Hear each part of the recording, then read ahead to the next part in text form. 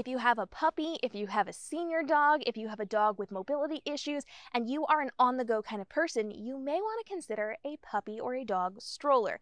I have found this to be hands down one of the best things that I did for my dogs in my life, and this has worked for my senior dog before she passed. She was really, really good at going for walks with us, but couldn't make it the entire way. This gave her a break. It allowed us to keep her away from other dogs if need be. It also works really well for my 2 new puppies, as they are not vaccinated all the way yet. They can't be out in public, or if they are too tired because they're so little, or if I'm just trying to keep other people from touching them. We know lots of people love to run up to puppies. This is a great option for that. It's also really good for taking them into town. If you're going to a dog-friendly restaurant or something, they can just stay tucked nicely away in there. They're not on the hot concrete. They're not running around doing things at other people's tables. You've got them contained. It is fantastic. It's very easy to transport. It's lightweight, highly effective, and you can do it entirely by yourself after the first time you set it up. You will need a little bit of help at the beginning, but let's take a look at how this works and how it could potentially function for you. Setting up your stroller is incredibly easy. Now, the first time you do it, you will need a second, maybe even a third person to help separate the bars. It is very hard to get the handle in the first time, but once you've put the handle in, you've let it sit there for a few hours and you take it back out, it's very easy to get it back in. You just have to push out with both sides. I recommend putting in one side first and then not putting it in all the way, just the edge of it so that it does not click into place, so that you have a little bit of give as you are moving with this. And then you're just going to pull the opposite side back and pop the other side in, at which point you can push the entire thing down to lock into place. You do have locks on the wheels. If you do not have them locked, which I recommend you don't, you are able to move this at any angle. It's very easy to push this forward. My locks have actually jammed up on me, so you want to be careful with that if you are going to be using the locks as well. It does have a front entrance, so you are able to unzip it and put your dog in the front. If you've got a bigger dog, they can just step right in. If you've got a smaller dog, it does have a top closure as well, so you are then able to put your puppy through there. With my puppies, I do put them through the top, not through the front, but when they get bigger, they will be going through the front. And then it does have a zipper in the back, although they don't recommend that you are using that. You do have the opportunity to use it. Now, inside of this, you do have several pockets. So you've got your one main pocket, a second main pocket, and then a smaller pocket. You can put a water bottle in it. We use our poop bags in there. And you have the ability to clip things to the bar as well. So if you've got carabiners or zip ties, you can clip things to it. I will put hand sanitizer on this. I usually put other things like their water bowls as well. And then if you do need more space, I actually take a little, like a little tote bag backpack, and I just wrap the straps right around the handle, and I'll clip them with a carabiner.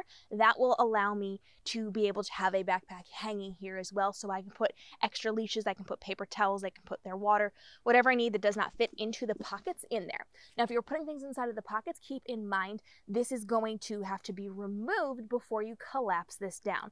So this is a very easy way to transport your pets. I have fit a dog, a Paparian, and 2 English Springer Spaniels puppies in here, no problem. And before that, my senior English Springer Spaniel and my Paparian fit in with lots of room for another small dog as well. This one's very easy. They do have Velcro enclosures up here.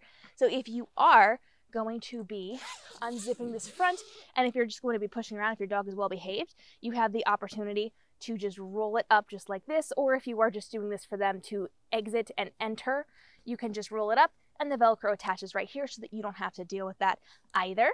And this one just flaps over on the top. So you've got lots of options for this. You can leave this rolled up if you want, or you can leave it down when you collapse this, not a problem either way. Typically, I don't go through the motions of doing that, but I can, if I want to, I can roll that up. Now, inside of my carrier, I do put things down. So there's only a hard flat bottom here. For my puppies, I continue to use pee pads until they are totally ready to go. But then I also put something like sheet or a blanket or a towel in here just for comfort for my animals, because I don't want them running around on the hard plastic. They do have options on the site for you to buy like a pee pad type thing that permanently goes in there that you can just take out and wash, but that's entirely up to you. Now, this particular stroller does have the advanced wheels. So you have the option of just normal wheels. The advanced wheels, I cannot say enough good things about them, because they have made it very easy just to turn and to navigate as we are going. Very simple to use. And then to take this apart, all you have to do is grab both of your metal pieces here. So you're unlocking it. You're just going to lift this right up. After your pets, of course, are out, you take this apart, set that down, and then you're just going to collapse one side in on the other, Now it's nice and flat. And then as I'm transporting it in my car, I'm just going to flip it upside down and transport it with wheels up inside of my vehicle. It's very easy to use, very easy to clean, very easy to maintain, very easy to travel with. It does not get smaller than this. This is the space it's going to take. So I do put the other side down, the top side here down, and then we've got the wheels up. You can clean your wheels before you put them inside of your car if you want to make sure it is nice and clean before you do that. But this has been a really good one for my pets so that we can take them on the go. We can take them to the park and walk. They're still puppies. They're old and they're tired. All of those things, really great option. The ventilation is really great through there, but it also is mesh. So if you need extra, you can grab a fan and just attach it somewhere on your cart. So let's say you do need a little more ventilation in there from wherever you're walking. You can grab a fan and you can just tuck it in the corner. So I will zip it up just like this and then put just part of it right down in here so that, oh, you can't see it from that side. That's okay.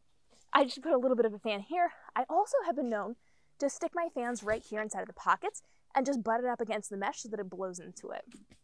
So there's lots of great options for this. And if yours does not close properly, it's probably because you have something left inside of your pockets.